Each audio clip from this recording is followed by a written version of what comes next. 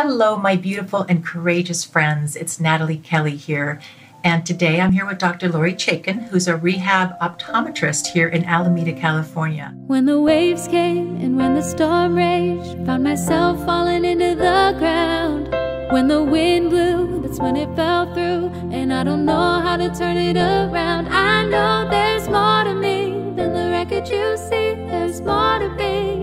I'm still on the journey.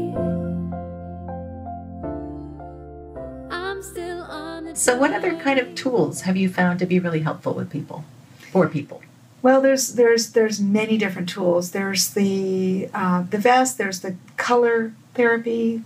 There's couple different ways that I use colors. One is first to understand that the visual system has many non-visual light receptors, and those non-visual light receptors go directly to the hypothalamus, pineal gland, pituitary gland, and they help to provide input into balancing the hormonal system.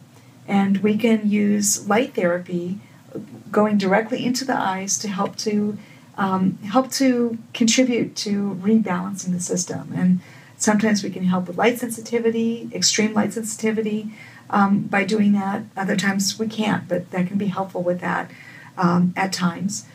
We can use it for helping with sleep dysfunctions and resetting circadian rhythms. Can also help with that. Sometimes I use light therapy by tinting the lenses a particular color. And so I'll have someone like what you did go through and try different filters and see which one has a certain effect. And you found that there was a particular color that helped you feel more relaxed and helped to enhance vision in a certain way. I felt like my whole body could suddenly relax. It was like this, I've been starving for that color. Exactly, and that's the response that we're looking for. Not everyone has that response, but a number of people do, and it always amazes me that the responses that people share with they'll say that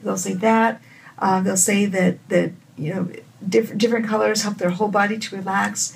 One person said that all the colors made the world look drab except for one color, that all of a sudden everything turned on, and that's what we're looking for. And some people there's no color.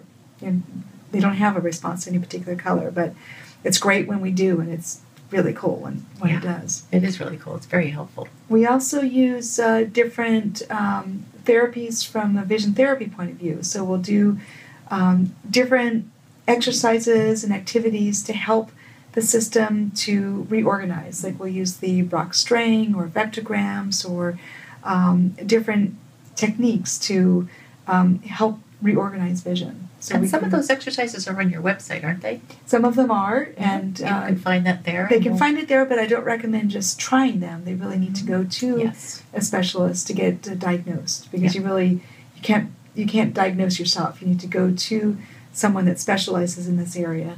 And I would recommend you can go to the covd.org website as one way to find a practitioner. You can also go to NEURO. NEURO is the Neuro-OPTOMETRIC Rehab Association. They have a website where you can find doctors that are specializing in this area, or therapists that are specializing. When the wind blew, that's when it fell through, and I don't know how to turn it around. I know there's more to me than the wreckage you see. There's more to be.